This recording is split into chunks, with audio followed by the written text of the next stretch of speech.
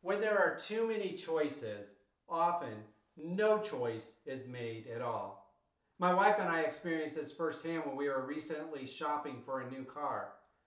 There were so many different cars that we looked at that the easiest decision for us to make was to stick with the status quo and make no decisions. Now, this is not limited just to people who are purchasing cars. As a matter of fact, in the year 2000, there was a study conducted in a grocery store, of all places, that was called the jam experiment. And in the jam experiment, there were two different arms of the trial. The first arm had 24 different jams for customers to try. The other arm had 6 different jams for customers to try.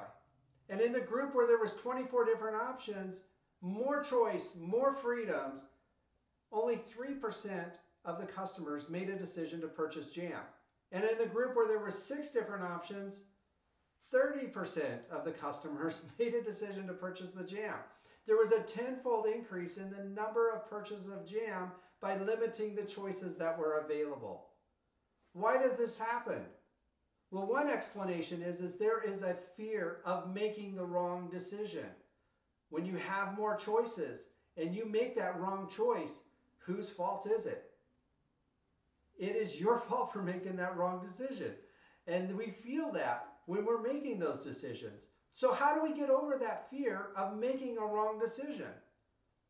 Well, the way that my wife and I got over that fear when we were looking for a new car is we created a framework of being able to look at what were the 3 most important characteristics that we wanted in a car, and then making a decision based off of those 3 characteristics, which limited our options down to 3 options versus over 20 different options.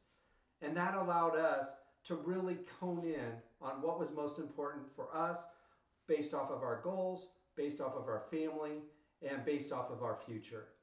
And when we're in those situations where we're making those decisions for ourselves in the future, or if we're trying to help somebody else make a decision that would be best for them, creating a framework to help limit those choices could be the best thing that you do for yourself and for others.